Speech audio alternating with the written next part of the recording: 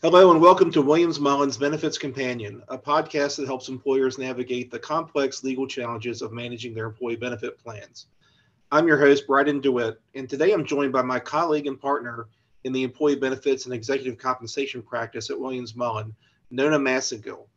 Welcome back to the Benefits Companion, Nona. Thank you, Brydon. I'm pleased to be back. Despite some of the economic uncertainty we're facing, the U.S. job market really remains hot. Nona is joining me today to discuss how employers are using certain incentives to keep those high-value team members less likely to jump, and what employers who are considering offering them need to know. So, Nona, let's start with what types of equity incentives employers you see offered most commonly to key employees, and are there any trends? So I guess what I would see most commonly are restricted stock units. We can talk a little about those, and profits interests if the entity is structured to be able to offer profits interests. Restricted stock and options are still offered by employers. I simply see RSUs as increasingly prevalent. I think it's also important and we'll talk a little bit about this later in the segment, but just to really focus on, who you're trying to incent, what they want, because again, these awards, to get the most bang for your buck, you really have to know what your employees are expecting and offer as closely as possible to that your program can meet those needs. Right. So what are the advantages of these types of incentives? Yeah, so profits and trust, the reason that I mentioned that, even though really those awards are limited to entities structured for tax purposes as partnerships, but the reason I mentioned that is the tax incentives are so compelling. They are appreciation-based awards. They can have vesting that satisfies the retention element, but if the awards are structured properly and they're held for the requisite amount of time, the benefit that's realized under the award can be capital gain. Like I said, there are requirements, but almost all of the other awards that we'll discuss today or that may be offered would have an ordinary income component as part of the structure. So profits and trusts are great, and that's a huge advantage. RSUs, I would say the advantage there is that they're very flexible in terms of retention elements, performance criteria.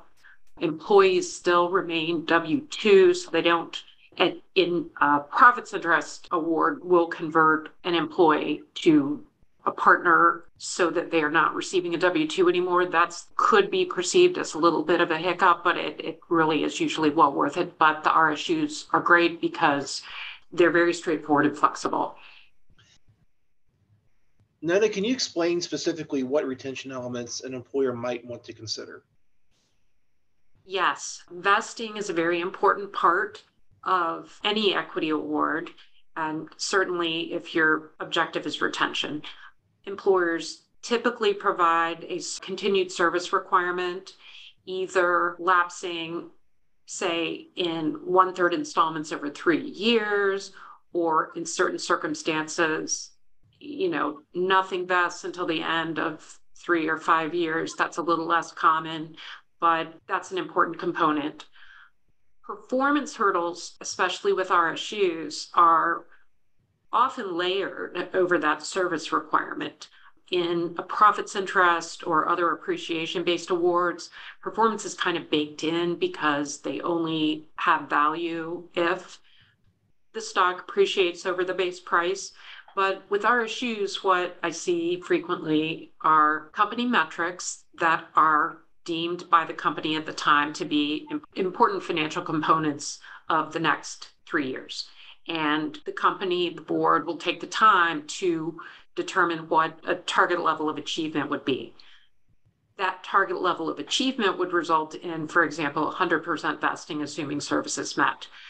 A lot of times you'll see multipliers so that if performance is really knocked out of the park, up to 200% of target award levels could be earned. That's a real incentive on the upside. Usually there's a threshold below which performance, is just below target. Yeah, part of the award will be earned. If it's well below target, nothing is earned. So that's a great incentive to couple with just pure service. Another vesting element, retention element, depending on a company's goals, is a transaction-based award. So there's transaction-based vesting, meaning that if there's an exit, a significant investment that provides some liquidity to founders, that if the individual is still present, part of the organization, they will participate through their RSU or other equity awards. So that's another retention and incentive element that we see. Now, how do incentives differ for publicly traded companies versus private companies? Many of the award types are used for both categories of organizations. There are, of course, differences that really relate to shareholder approval when you're talking about a publicly traded company. You also see, just because of the size of the organization, a lot more partnering with compensation consultants for public companies to really get a read on exactly what is most current in the market. So I think it's important. And, I do advise on trends all the time, but a compensation consultant who that's the kind of work they do and really are just, it's their bread and butter, can advise on most recent trends.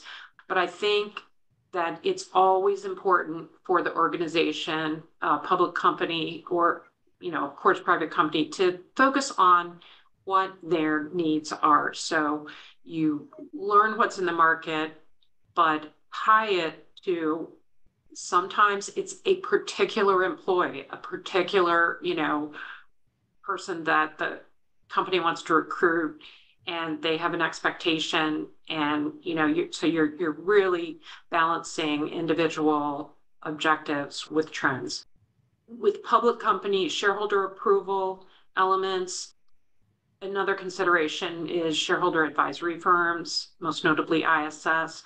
There are very specific, I'll call it bells and whistles, but just really design elements that ISS and institutional shareholders desire to see.